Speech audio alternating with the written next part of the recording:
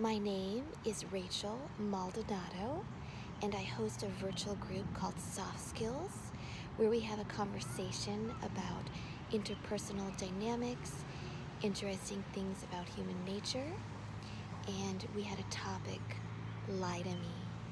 You don't tell a new mom that her baby is ugly. You don't tell the boss that everyone actually hates him. And maybe you shouldn't tell your girlfriend that she actually does look like she gained a few pounds.